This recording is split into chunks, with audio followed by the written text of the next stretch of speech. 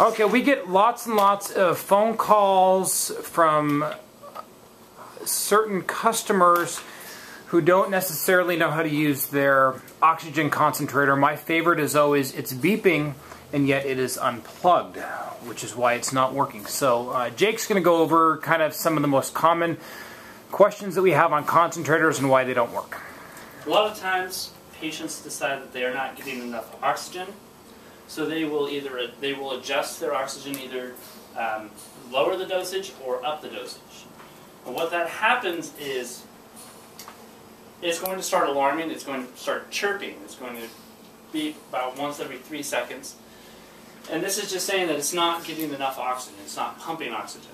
And so how to solve this, I'll wait for it to start chirping so then I can show you what it sounds like. What do you have it set at right now, Jake? It's at 0. It's at 0?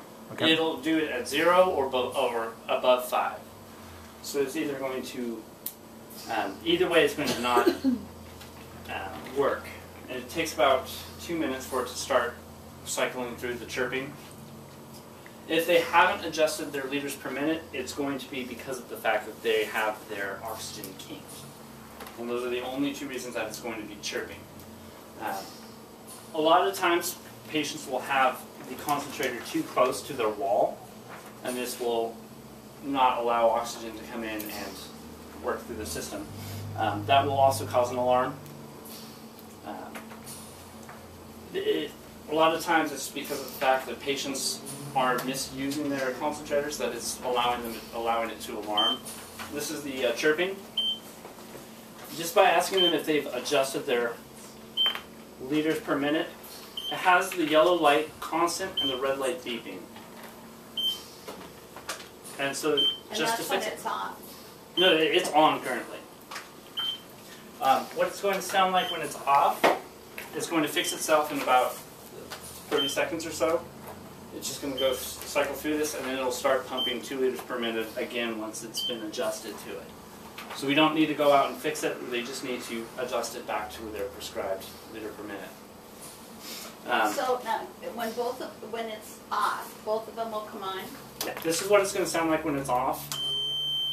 Yeah, but I mean, when you had turned the valve down, yeah, it'll chirp. both lights came on. Yes, both lights came on. Yellow was constantly on, red was flashing. Okay. And that was just chirping.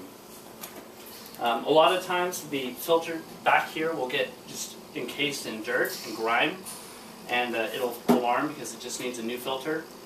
A lot of times you just need to clean it and replace the filter, and it'll continue working. Hey Jake, can you show me how to change the filter on that, please? Yes. Shut the machine off, open up the back right here, and then pull this out right here.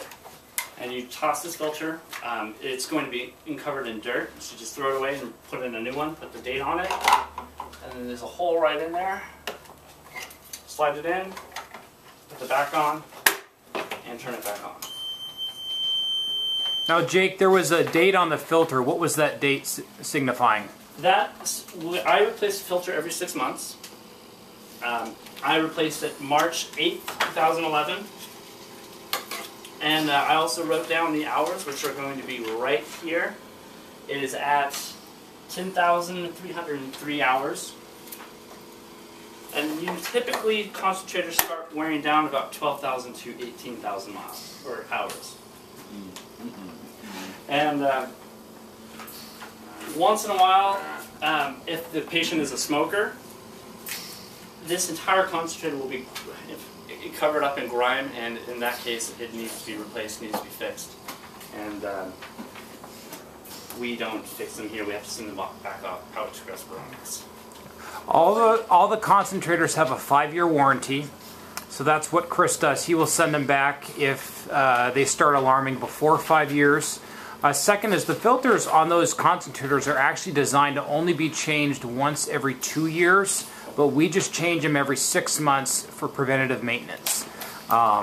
If someone has a nice clean house, they don't smoke like they're not supposed to, they should last 2 years. But as we know, conditions are not always optimal for every single patient. If it's just some basic maintenance, if the patient just takes a damp cloth and just wipes the back of this once a week, it'll keep the filter nice. It'll keep the concentrator working very efficiently.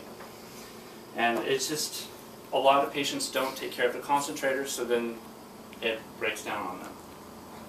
And that's about everything. Super. Now, what Thanks, about Jake. Would it harm to vacuum that filter in the back?